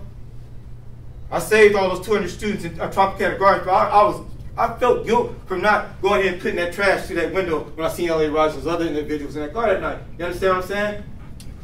You got to take the wins with the losses. But I'm telling you something, the community that came to get me out of the depths of that misery is the reason why I'm here, standing here today, healthy. Because they said, you know what, Derek, you're an artist, bro. Put it all together for us. Help us grow. All right, I'll leave. Go. Thank you very much. Come on, brother, here. You're sure. Thank you. I'd really like to remind everyone that we still are in item 4.3, considering adopting a district steel and general design guidelines. We will not be accepting comments that move beyond that discussion item. Thank you very much for your comments, sir. Regarding this, like I said, I am actually moving out of an advocacy role more toward a journalistic and actually even a historiography role. And I'm trying to remain distant and cut back on my comments. But there are certain issues, such as the slander libel question, that do touch upon my emerging role as a journalist. And this particular agenda item brings up, I just wanted to bring to the board's attention that there's more than meets the eye about intellectual property disputes. And one thing, I had a really just crazy intellectual property dispute that came up, and I sought help from various people in authority. And although I did get one expression of some sympathy, by and large, I've been faced with a brick wall of disconcern in which I was actually demonized. And I had to endure the over this intellectual property claim, an absolutely false and spurious police report by someone who had become assaulted and had committed arguably at least a civil breach, if not a theft, of a tape that didn't belong to them. and I had 3, deputies So march in kind with of- Glock 9s over an intellectual property Fair claim. chair. So I would urge you, and there is a chair, I would urge you to take seriously an intellectual property dispute, because right now, I had a good part of my day ruined by a spiraling series of misunderstandings around an intellectual property dispute, not terribly unlike the one that the board should now be aware of. And I would like to concur, if there's been a request from the public about noticing this motion. We have noticed the meeting, Yeah. and we've actually noticed this motion. Well, I'm just making my publicly. comment that it's apparent that there's a dispute that wasn't anticipated. So I'm urging on this agenda item, I'm just telling you right now, I have a bunch of people that are acting like my enemies rather than my friends over a spiraling intellectual property dispute. And there's more than I'm going to go into. But I'm just here at this agenda point urging you, if ignore this at your own peril, but your reputation is at stake, and even if it's a misunderstanding, I'm right now disgusted by the emotions and the way people are behaving around intellectual property. So I'm urging you to think very long and hard before you just ignore multiple comments from the public and proceed on this agenda item. Absolutely. Thank you very much, sir. Awesome. Is there any other public comment before we move back to the board? Thank you. We'll be moving back to the board. There is a motion on the floor currently. The motion is, where are we in the motion? I'm sorry. Do you mind pointing me in the direction? Move to adopt the district's deal with the understanding that the script will be brought back for further discussion at the next board meeting. Second by Director Hedges. Is there any discussion on this motion? Director Hedges. Bearing in mind that both the motion and the second preceded the controversial, and I would propose not a motion, but an alternative way of looking at this for both the public, if I may, with the chair for just a moment. Absolutely. What we have here is something that, like all trees, grew from soil. It grew from the soil of this community. And it is a vision that we see on here. It's a vision that we see over in the food bank. Both of them are visions of something that grew from the soil of this community. And we all kind of see it in our hearts, whether we can put it down with an artful program or whether we can draw it with pen and ink. Either way, it is a vision that we all see. Forgive my sort of Pollyanna kind of way of looking at this, but I would hope that we can see this as something that we all saw. And such visions really shouldn't be copywritten. And if that can be found among us here, then I would continue with my second. If it can't, I'd have to withdraw it. In what capacity do you feel that it needs to be copywritten? I'm saying that there's kind of a sense that we are holding on to it in a sense, and that doesn't build the kind of community that I think the tree itself envisions. That is a vision of a community growing here, and I think Derek would give up his copyright for that vision, and I think Spencer would give up his copyright for that vision. I don't plan on seeking copyright. And that's my sense about it. And I think that this, if anything, is a vision of the people of Isla Vista. Not even You know, and it is over there on the wall at the university. I haven't seen it, but I'm sure it is, and I'm sure it's the same vision. So, how about if let me withdraw my motion and ask the board to table this matter. Let's all take a look at the mural at the AS Food Bank, and then bring this back to the board. So you rescind your motion? Yes. Absolutely. We're going to be moving on. I'd like to also make clear that I will be reaching out to the executive director of the Associated Students to pull the contract and copyright information on the images. Associated Students maintains a bank of all of our, of each of our different images that have been processed by multiple different artists over time. So I will definitely be peeling through those contracts to make sure that acknowledgement has been recognized. All right, moving on. We'll be moving on to item 4.4, consider a request for proposals RFP for legal services, discuss the necessity of legal services for the district, ideas for attaining legal representation, and also priorities for RFP, including but not limited to the scope of work, compensation, and timetable. See attachment D. A. Direct the formation committee to review the sample requests for proposals on legal services and return to the board with a draft request for proposals. Awesome. Director Freeman. I think this perfectly fits in line with what the formation committee was originally designed to do, which was to look into legal services, accounting, and liability. I think this is I guess this came, actually, I'm not even entirely certain why this issue came to here. Who submitted the? I submitted. I can You're on the introduce it if you'd like. so, yeah, okay. Yeah. So, well, one of the reasons I wanted to submit it is because so first of all, if you'll see attachment D, there's a sample request for proposals that was floated by the Livermore Area Recreation and Park District. I think in the past couple of weeks, it's become apparent that we should retain some sort of legal services or legal counsel, and so. What I did was I went onto the California Special Districts Association website and I found this document that is a request for proposals. It contains, of course, the scope of work that would be fulfilled by the proposer, the timing and requirements for the proposals and their evaluations. It contains the process by which those proposals will be evaluated. And some information about what the contract would look like in the future.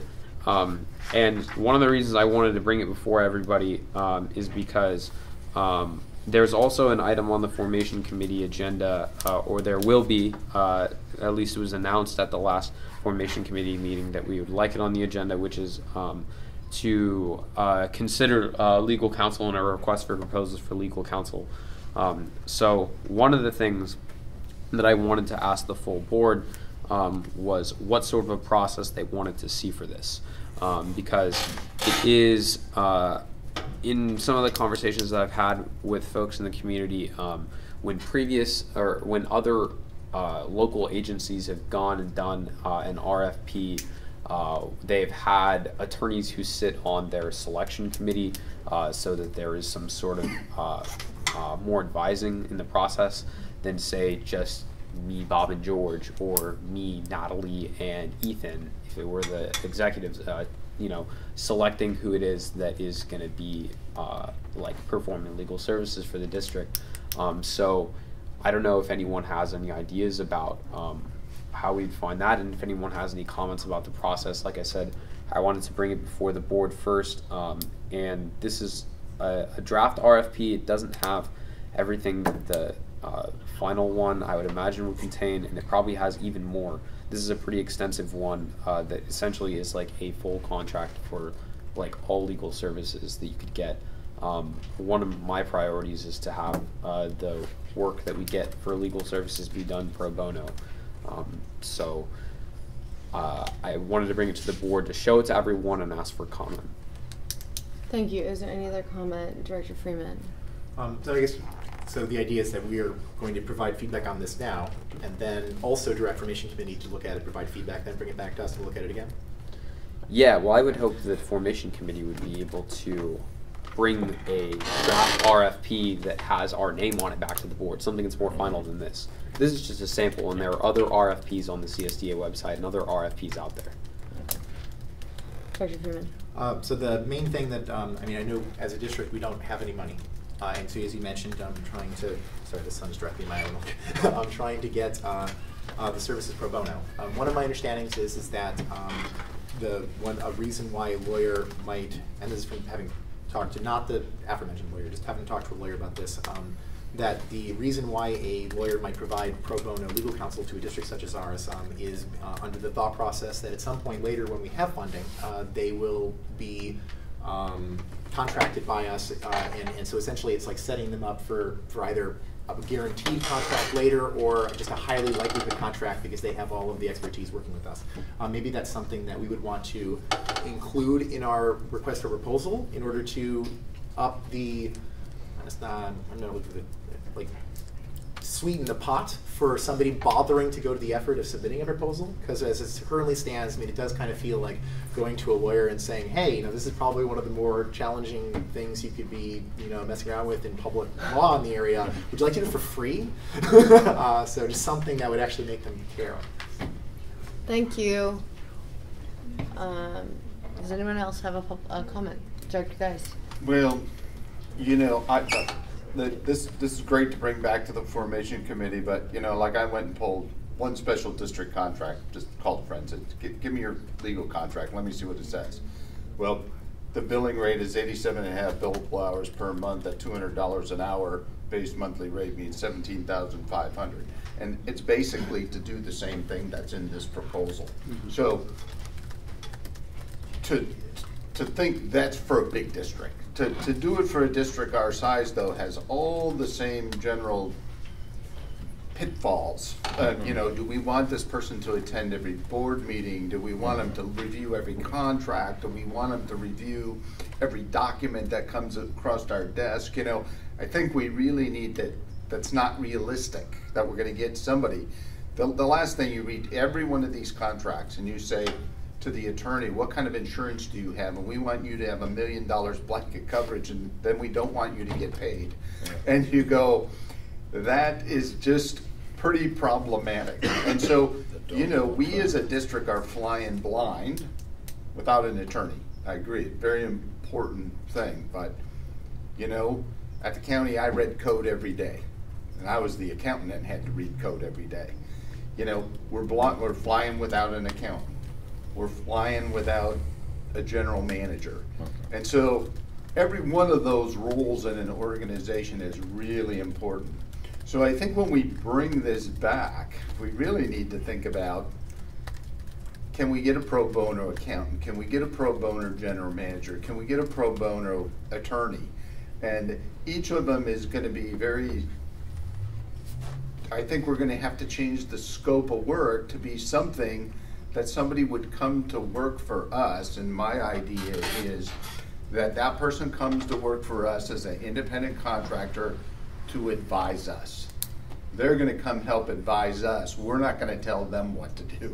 They're going to come in and watch over us, and we want them to watch over us on the really big things. I don't want to go out for an election in a year from November and not do the election documents right and blow the election because we didn't do something legally right. So I think we have to think about in the formation committee kind of what that scope of services should be that we want to go out and ask for pro bono work for, and then bring that back to the board. And I think it has to be something realistic. It can't, I don't think, we could do what Jay's talked about and go out there and ask for all these services and say, well, what would that really cost? And just to get feedback. But I don't think that idea of promising an attorney a job 3 years from now for a set time is not, I don't want to say it's not ethical, I just don't think it's practical, because we may not like the advice that attorney's giving us. And so I think this is going to be a difficult thing for the formation committee to do, but I think it's worth tackling. I'm ready to you know, I've been churning around some ideas and trying to say, well, out of this laundry list, what do we really want them to do, and what do we all think are important, you know? I mean, we got some Brown Act letters the other day that, are they that important? Do we really need an attorney to go advise that? I know what I did. I went and picked up the picked up the Brown Act, recorded it, and read it, and go, okay, I kind of get it. But, you know, I think we can't have an attorney for every little thing. And I don't think you want to be a board run by attorneys. We directors need to be advised by attorneys, but we have a responsibility to make those fiduciary decisions and some of those legal decisions with our own conscience. So anyways, but surely refer back. Director Brandt. I just want to say, Bobby, I agree with you completely, 100%. And I especially appreciate your comments on the scope of work, because in bringing this to the board, like I said, this is a full-on contract that contains a lot of things. This is retaining an attorney. I wanted to have all of the different things that I thought an attorney could do for us spelled out there, so that I think a lot of what the committee is going to be doing is prioritizing which ones we really need. Because you're right, even in this scenario where we start getting letters, you know, we'll get letters and we'll be able to read them and go, well, we don't need, you know, legal counsel to look this over. This is baloney. Yeah. And I think that I think the committee is going to be really good for that, and I'm glad to hear that I've gotten the ball rolling by bringing this. You did. It's good. Thank you, Director Freeman. I want to be very clear because I think there was some miscommunication. My comment about was of like how to incentivize requests for was based on seeing this. Like I didn't actually think this was the greatest starting point, but going through the formation committee, I thought that you'd fix that. So I don't want now to be like, well, Jay was like, you know, thinking of doing this full request for proposal. I totally agree with you. I didn't take it that way either. Awesome. If I said that way, I didn't mean it. Okay, Thank you. I'll move to direct this to the formation committee to review the sample. Do you want to read A directly, just for clarification? Direct the formation. Can you just cut and paste? Yeah, that's fine. Do you want to vocalize it though, just for the video recording? To hear my voice? Just for the video recording. Yeah. Thanks. Direct the formation committee to review the sample request for proposals on legal services and return to the board with a draft request for proposals. Is there a second? Second. There is a second by Director Freeman. We're now going to go out to the public for comment. Is there any comment by the public? Awesome. Thank you. We are now going to go to a vote if there's no other discussion. Is there any further discussion? Thank you. We are now going to go to a vote. All those in favor? Aye. All those opposed? Abstentions? So ordered. Director Bertrand absent. Moving on to item 4.5, discuss obtaining a district liability insurance policy. Discuss options for obtaining liability insurance for the district and consider directing the chairperson of the formation committee to solicit information or presentation from the special district risk management authority or providers. See attachment E. Would anyone like to speak on this? Yeah, so I'll start off by apologizing. There is no attachment E, and I accidentally put that in there. So don't think that you're missing anything from your agenda package. Yeah, I know. Yeah, I know. I probably had you staying up late, losing sleep over that one. Thank you for coming. But I think if everyone would, I don't know if folks have done some research on the Special District Risk Management Authority. I can pull up their website and kind of give a little bit of an introduction.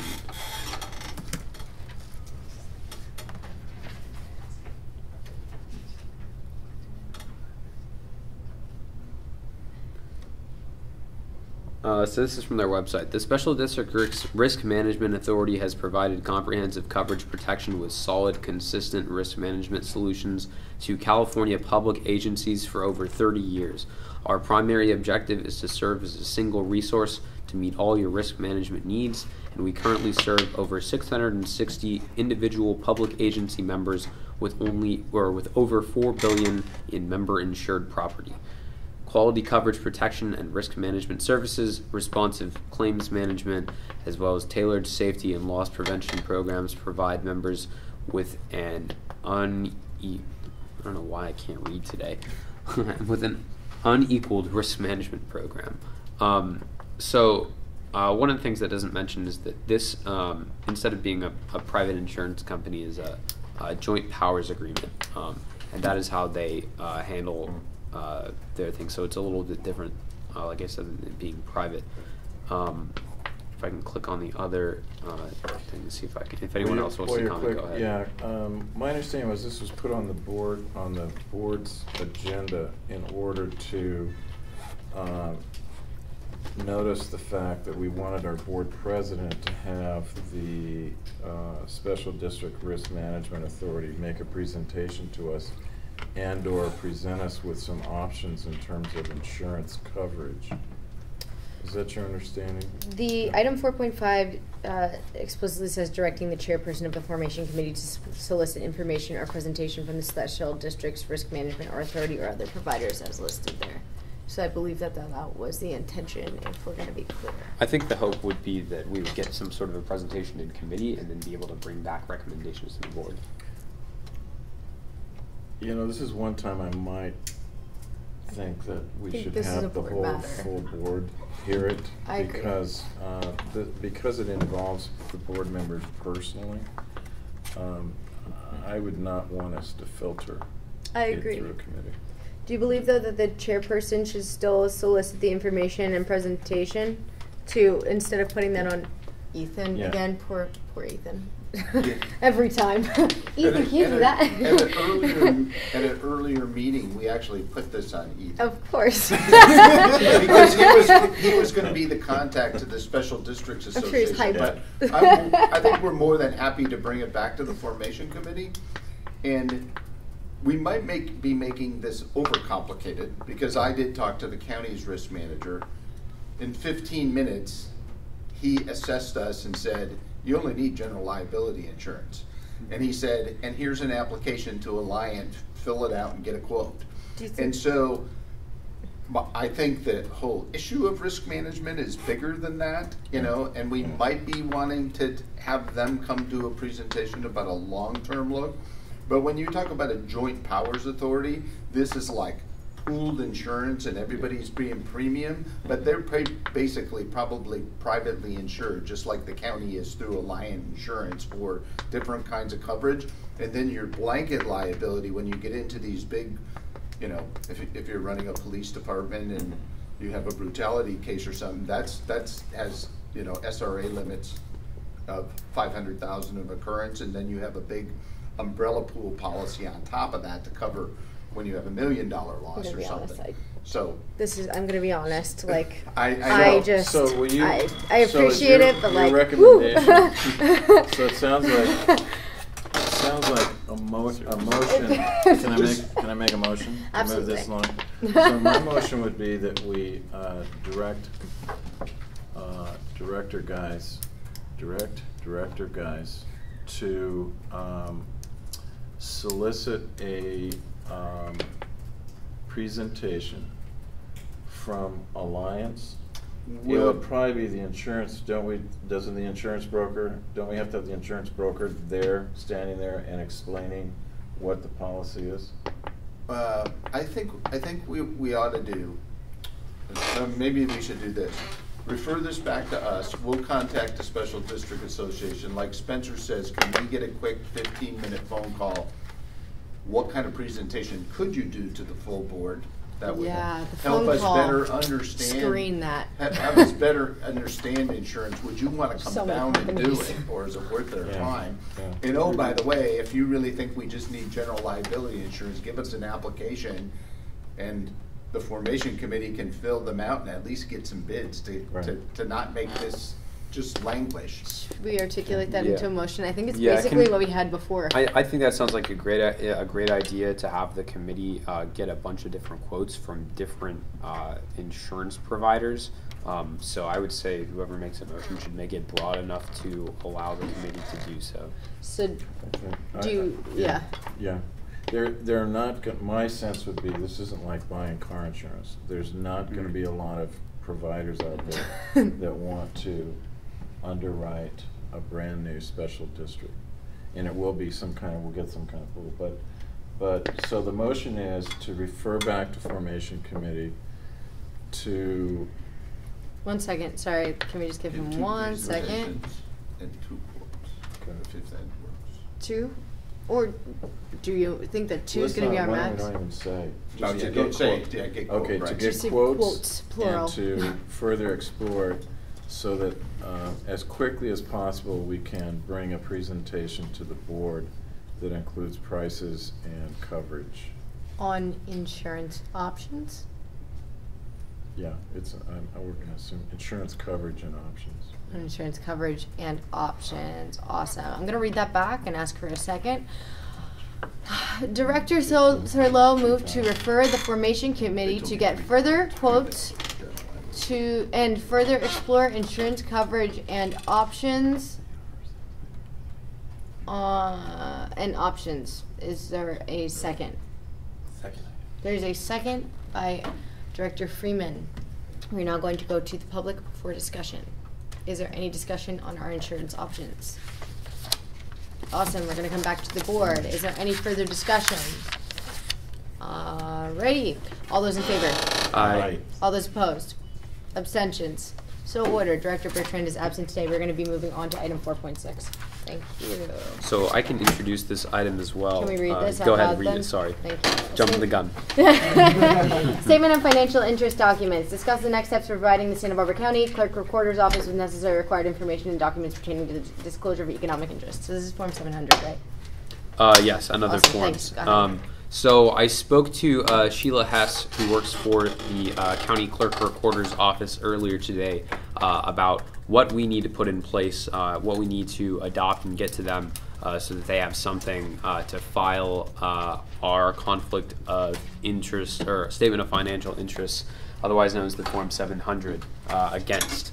This is something I think Bob has spoken to her about as well. So what she told me is the things we need to do are first designate a filing officer. That person, I think, is traditionally either the clerk or the secretary of the board, sometimes the general manager, although we do not have a general manager. We need to have some sort of mailing address, which is something that I believe the formation committee may have on its agenda in the future, based off of the comments at the last formation committee meeting. And we also need to adopt a conflict of interest code that contains disclosure categories, which is something that we've spoken about before, and it is something that is currently sitting in policy committee. I hope your computer is okay.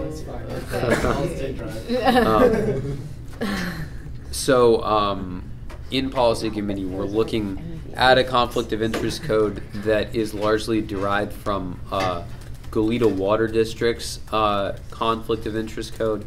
It establishes different disclosure categories, and we're continuing to parse through that. Once that policy comes to the full board, we're going to need to, I believe, forward it over to either the clerk recorder's office to put it on the Board of Supervisors agenda, or to forward it over to the clerk of the Board of Supervisors, because it sounds like the Board of Supervisors needs to take some sort of action. It'll probably be an administrative item to incorporate it as something that the clerk recorder can file our statements of economic interest against. Very bureaucratic, I know. So let's see. Let's see what else I have.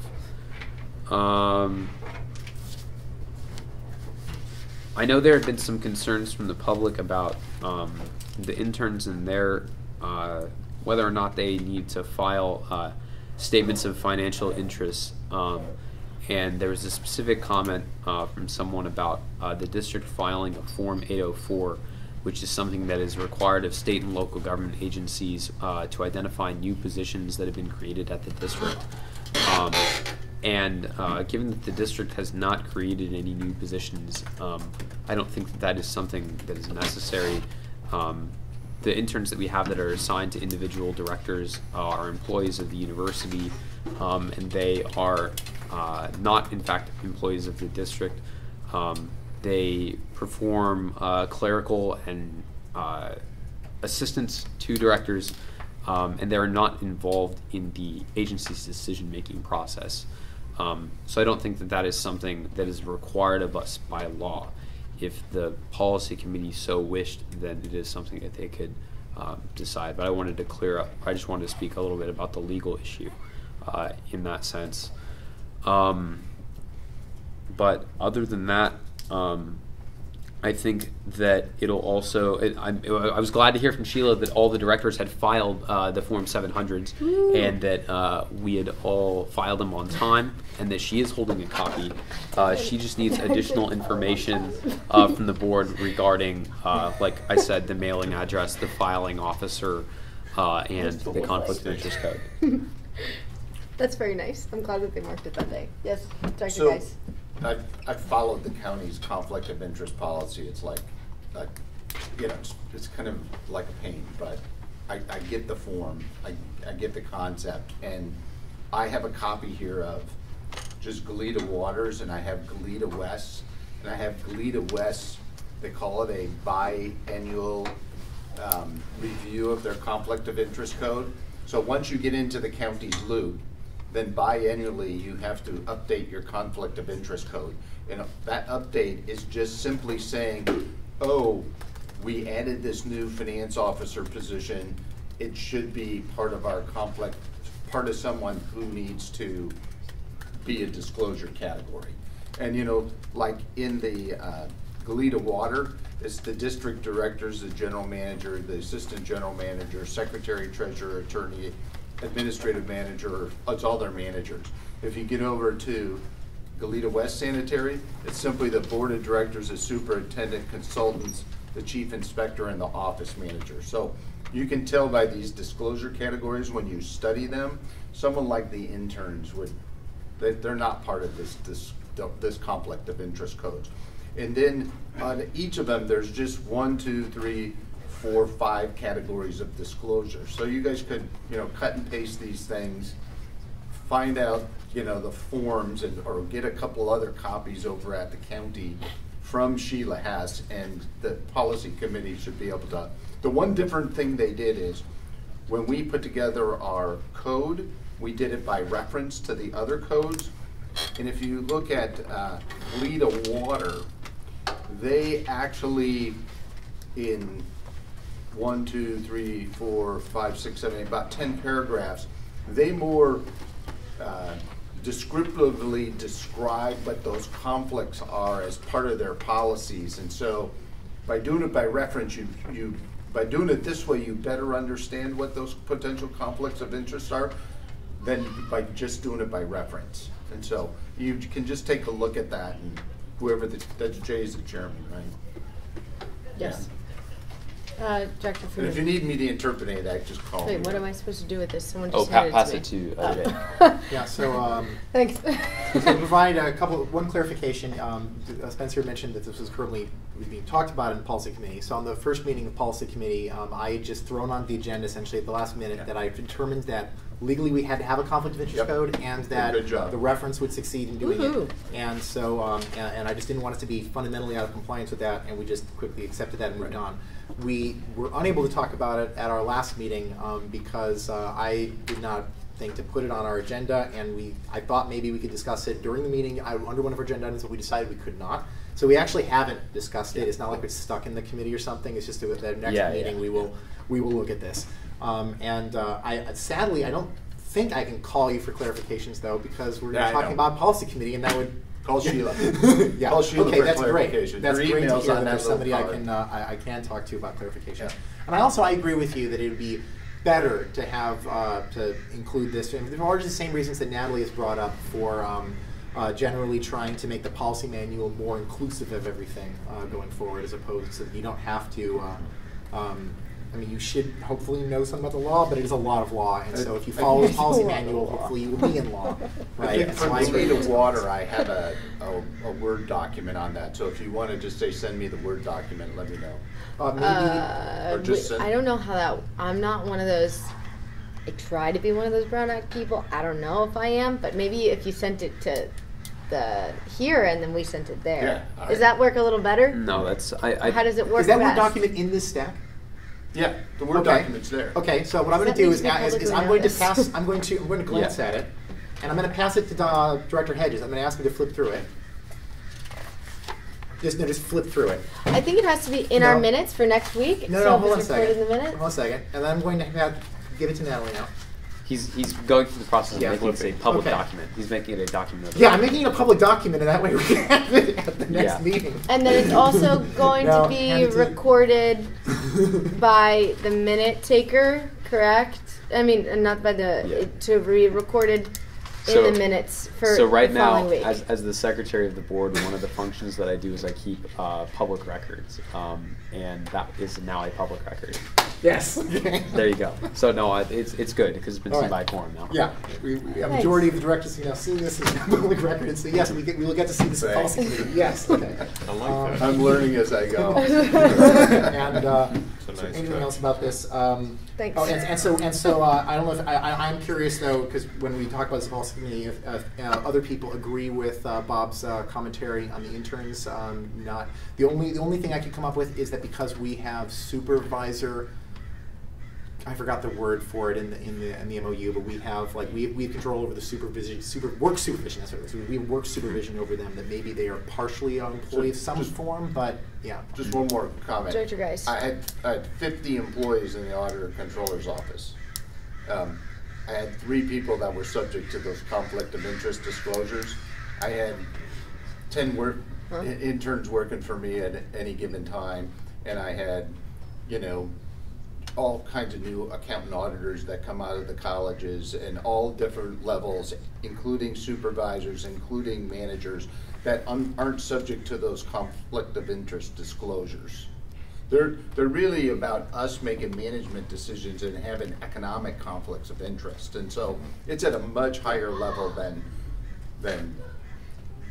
just staff working. I currently think I agree with you. I was just asking if other people agree with you, so that way we feel like, Yeah, no, I'll say wholeheartedly that I do. I poured over the FPPC regulations and the government code section. I think it's 78,000 at SEEK, or maybe it's 80 something. In any event, the interns, I don't think in any way would be considered employees. They're at first I thought could be an argument for them to be called consultants, but then upon looking up the definition of a consultant as derived by the FPPC in their regulations section 18700.3, I don't think that there's any way that we would be able to call them consultants. Consultants are individuals who, pursuant to a contract with a state or local government agency, make a government decision whether to approve a rate, rule, or regulation, adopt or enforce a law, issue, deny, suspend, or revoke any permit, license, application, certificate, approval order, or similar authorization or entitlement. So I'm not going to read through them all, but essentially the interns do clerical stuff, and I think that's very. I think it's very obvious. Yeah, I don't want to have to force our interns to file this annoying documentation, and I also would like to be able to occasionally buy an intern lunch and not have to make that a problem. So I like this thought process, and I will note that George shaking his head no. I like that too. Awesome. Okay, could someone please articulate some action that we'd like to take on this item? There could be a motion made to designate a director as the filing officer for financial interest documents. Can that be you? Whether that would be me. It's what I've been interfacing with. I'm sorry, I feel bad. Yeah. So moved? That's Is fine. there a second? Second. Let's articulate that, and I'll just figure one moment. Okay, so can we please just articulate the motion, please, for the minutes? Did I make the motion? Yeah. We're going to direct that Spencer Brandt be the filing officer for the conflict of interest filings. There is a motion to direct Director Brandt to become the filing officer for the conflict of interest Or forms. maybe we should change that instead of Director Brandt, the secretary for. The secretary. I think that'd be better. As the filing officer, do we want to say for the conflict of interest, or just as the filing officer, so that we can kind of, you know, sprinkle other stuff in there? Are we allowed to do that? You comfortable with that? Well, this is a pretty specific thing. Okay, okay. Because it's a technical term, the filing officer. Yeah. Okay, that's perfect. Thank you. And the second was by Director Thurlow, correct? Thank you. We're going to be going out to the public for comment. Is there any comment by the public? Thank you. We're going to be going back to the board. Is there any other comment? I called the question. All those in favor? Aye. All those opposed? Abstentions? So ordered. Director Brandt absent. Oh, no, I'm here. Bertrand. Bertrand, sorry. Ooh, You're okay. woohoo. All right, moving on to item 4.7, receive an update from the policy committee, receive an update on the progress of the policy committee, and forward items of interest to the committee. I'd like to make this clear that the items related to acquiring, the items related to this are just receiving an update, and then we can forward items. We're not going to be taking action on any of the items that are brought up within this discussion item. Can we please receive an update from the chair? Policy first? Policy. Policy first, okay. So at the policy committee meetings, we've been going over trying to construct initial district policies. We've been talking about organization at the top level. So at the last policy committee meeting, Director Brandt provided an outline for how policies could fit into a structure, which is similar also to the kind of thing that Bob has asked for in the past. This is something that we'll be discussing at our next policy committee meeting and fleshing out and possibly adopting it as both an outline and a work plan for what policy committee will be doing going forward. We spent, at the last meeting, one thing that was notable is that we once again looked at the slander word as requested by Natalie. So we've now looked at that, I guess it's well 3 times, and we've removed it. I know Jeff will appreciate that too if he's here. Yes, Jeff's no longer in the room, but thank you. I'm sure he's appreciated. He's somewhere, he's out there screaming yet. Yeah, I'm not certain if there's anything else that Spencer thinks would be important to bring up from the meetings. Thank you. Does anyone have any action that they'd like to send to the policy committee or comments on what action they've taken prior to this? Anyone? We're going to move to the public before coming back to the board. I might have something, but I'm forgetting it. So all right, then we're going to move to the public on. and then we'll come back to the board. Is there any comment from the public on the update from the policy committee or any suggestions of items of interest? Thank you. All right, coming back to the board, is there anything else that you all would like to say? Director Freeman. I'm glancing through our next agenda items to see if there's anything. Have they been publicly noticed? They've not been publicly noticed. But So are we allowed to talk about them I'm now? just. No, Secretary Britt? he's just mentioning making what. Oh. This was stuff that was said at a public meeting. Awesome, Yeah. thank you. But the answer is that nothing particularly that I'm like, oh yeah. Awesome. Anything? All right. All right. Formation. Thank you so much. We're going to be moving on to the formation committee. Thank you guys. This is awesome. Okay. 4.8, receive update from formation committee. Receive an update on the progress of the formation committee and forward items of interest to the committee. Once again, I'd like to reiterate that we're not going to be taking actions that are brought up right now to be forwarded to the agenda. Director Geis? So, one of the issues at the last meeting was to reorganize the formation committee from a standing committee to an ad hoc committee. They referred it back to formation. We dropped that as an issue and said, we're not going to look at this time and make it ad hoc. Listening to the public and all the concern, we think it needs to continue to be a standing committee. I'm working with the county. I have a fund number that I requested of them today. It's fund number 3480. I gave them a title to label the fund, which has to have some acronyms because it's limited to 30 characters. I've contacted the treasurer. They're going to give us a deposit book with 3 copies of a deposit ticket so you can make a deposit at a local bank.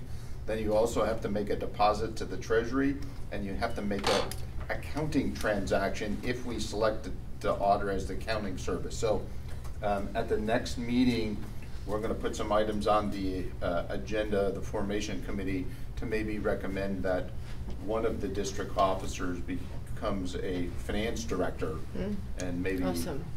I'd be the assistant finance director, so we can have some internal controls and two parties involved in most financial transactions. Do we get business cards? That's amazing. And we get business cards, we get some donations. You know, we talked about a plan to solicit donations. Part of that's on the next agenda item. And so we're working that through. I think we have another item to follow up on in terms of not just us being the university, but I don't. That will be in our next special meeting, so we Okay. can't really touch on those now. Gotcha. Thank Yeah. you.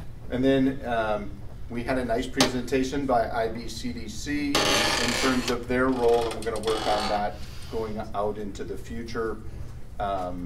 We're still working on designing, now that we have Will on board, designing a format to try and work through all the government code sections with, you know, here's the code, here's the actions we've taken, here's love the that. committee that accomplished I it, love that. and here's something, some actions we need to do to keep on going, and making sure, and hopefully by December, that's my goal, to get all the way through there that we have some plans of actions. You know, some of those action plans might be long-term strategy, you know.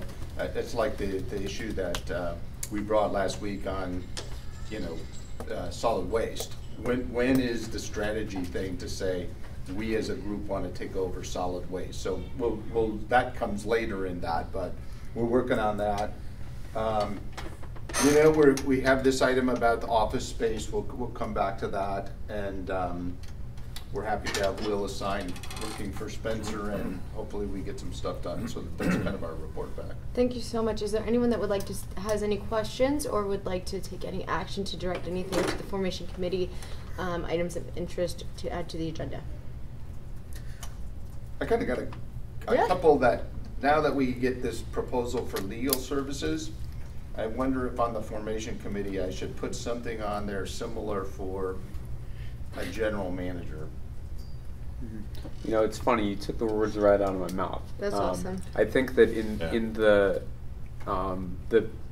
first part of your report, which was talking about how the formation committee decided that it's not in our best interest as the district, it's not in the public's best interest to make this an ad hoc committee, that this should be something that has publicly noticed meetings to make sure that it's as transparent as possible, because that's what the public was really showing support for.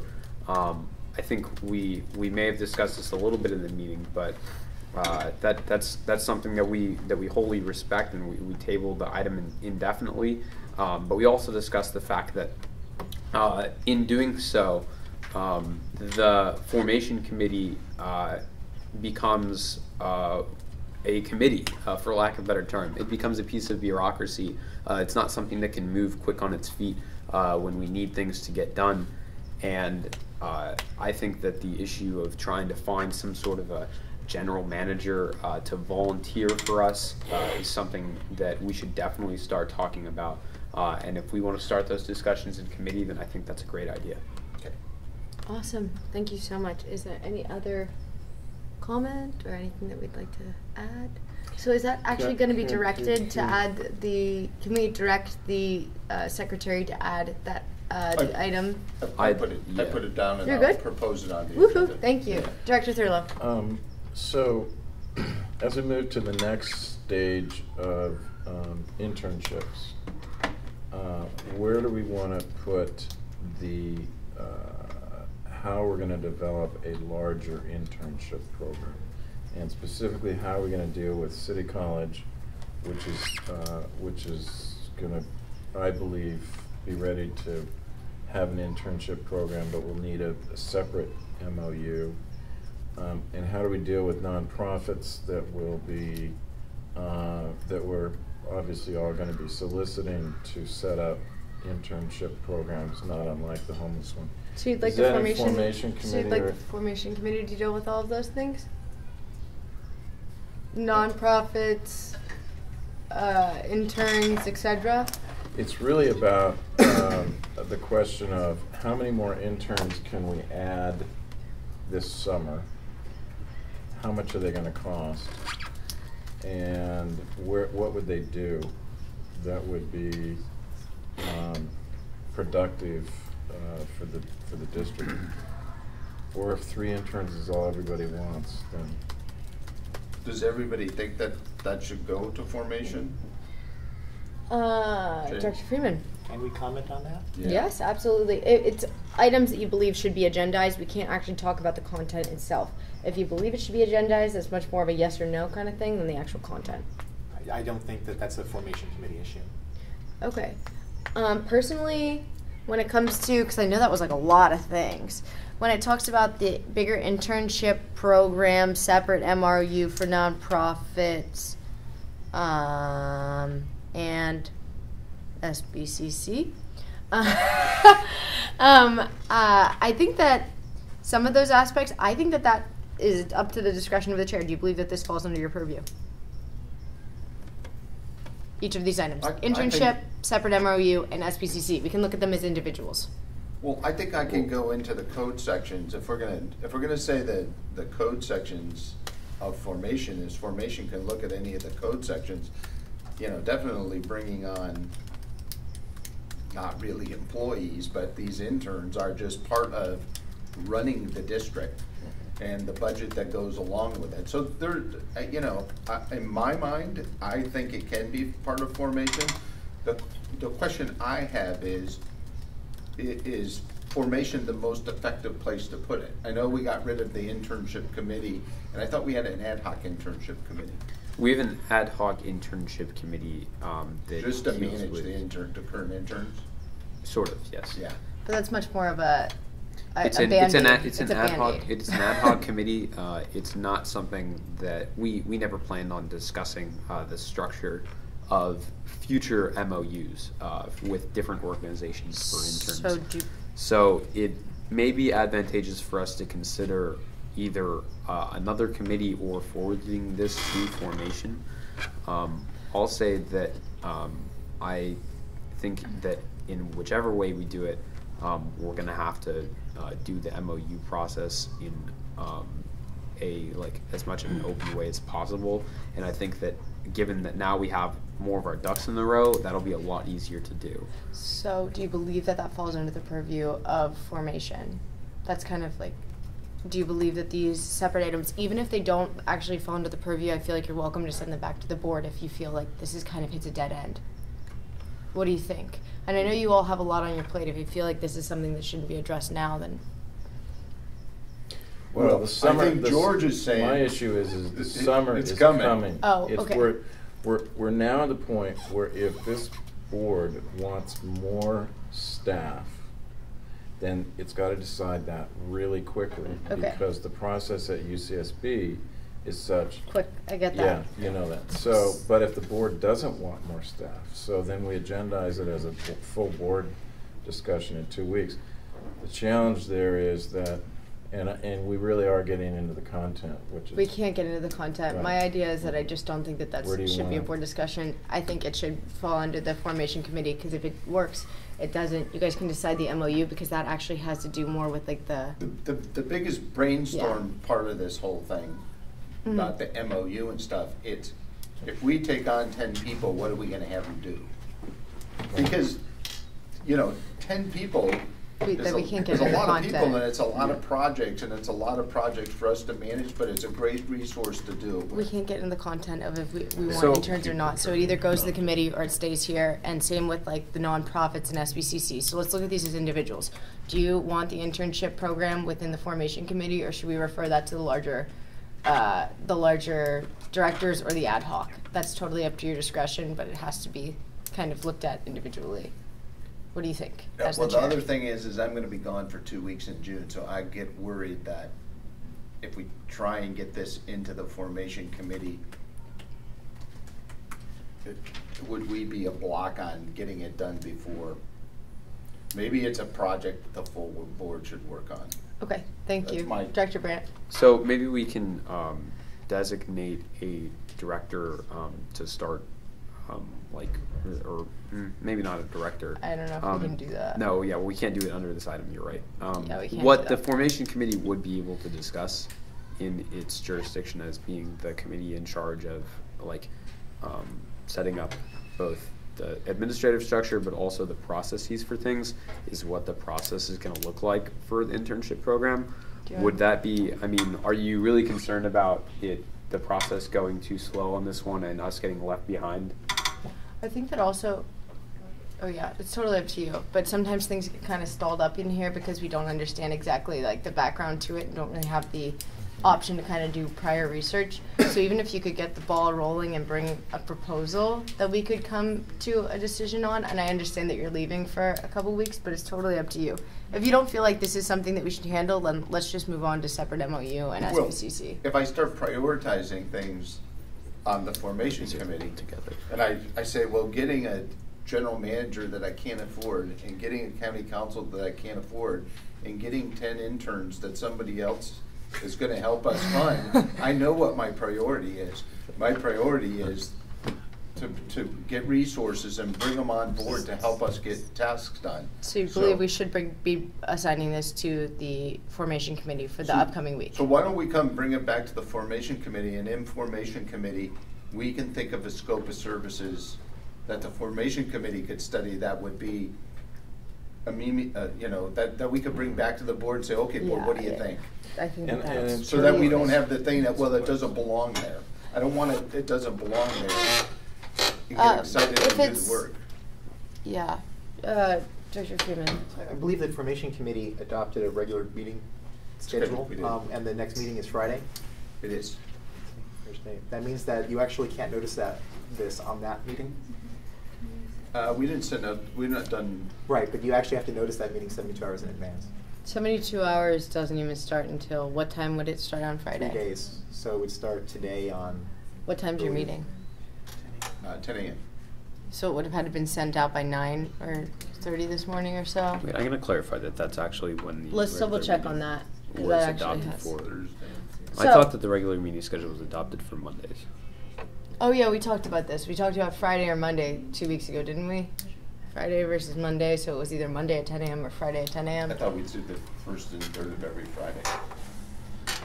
We can go back and look at it. I'm pretty certain that Bob is right, and I was like, oh, I wish I could tell you that that was not the right time to put it, but I couldn't tell you because I'm not on that committee. But so this is the only opportunity I've had to do it indirectly. So it is Monday. Well, it'll be something that the formation committee can have on its agenda.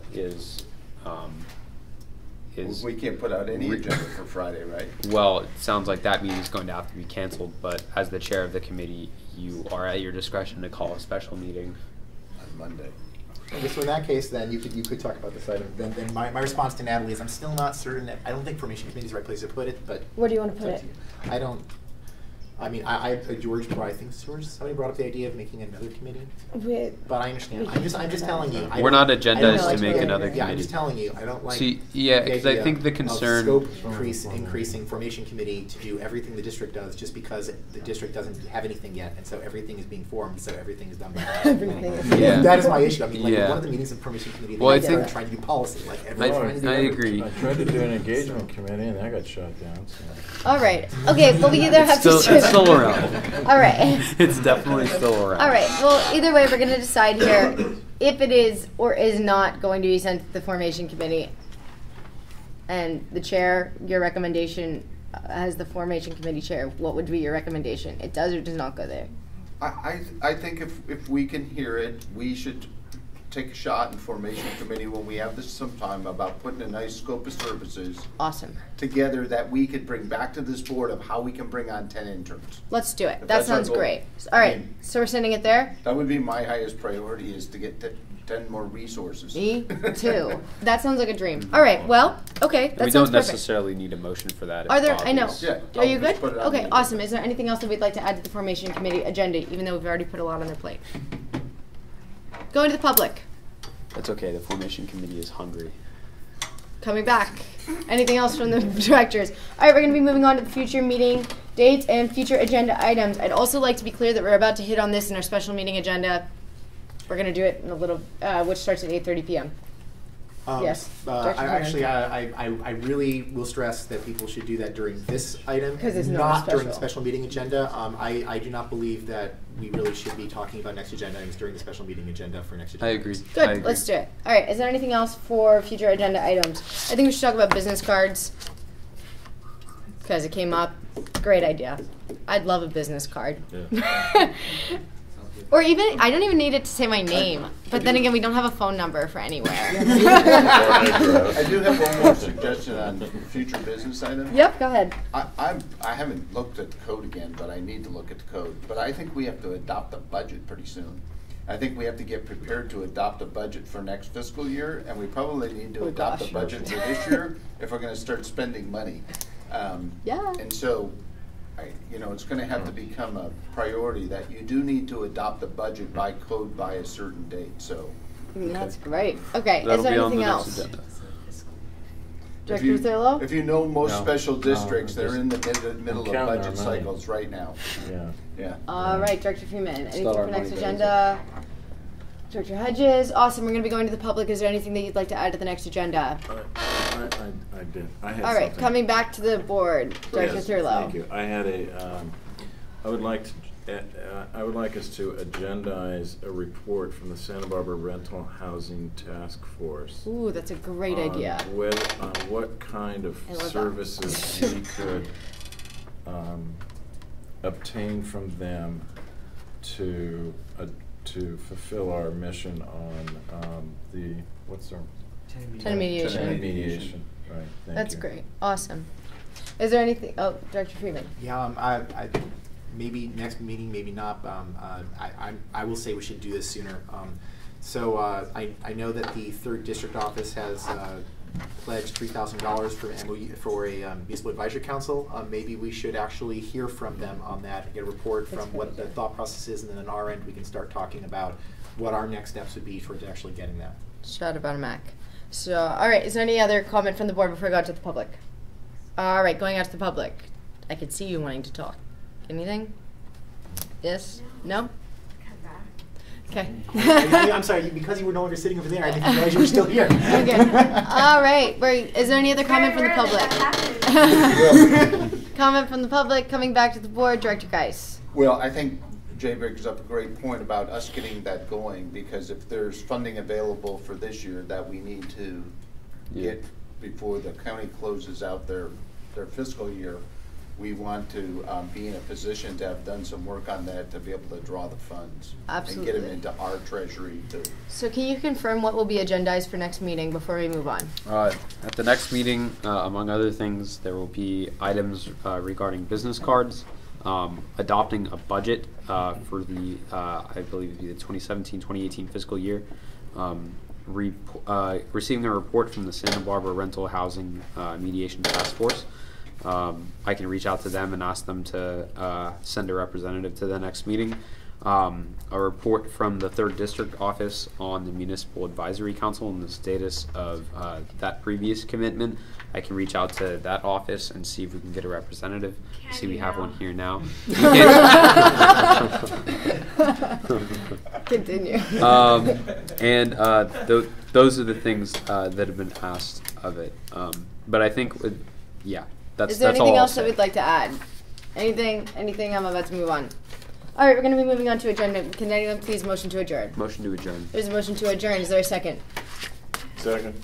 Second by Director Thurlow. We are now, I'm going to call the question. All those in favor? Aye. All those opposed? Abstention. So ordered. Director Bertrand is absent this evening. We will be having a special meeting at 8:30 p.m. I'm going to go get a California burrito.